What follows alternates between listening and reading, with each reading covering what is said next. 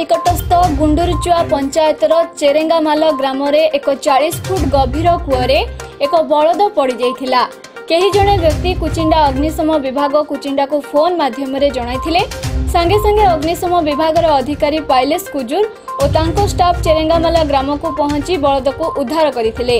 Oxygen रो अभाव पई table पंखा व्यवहार करी चतुरतार सहित बलद को उद्धार करथिले।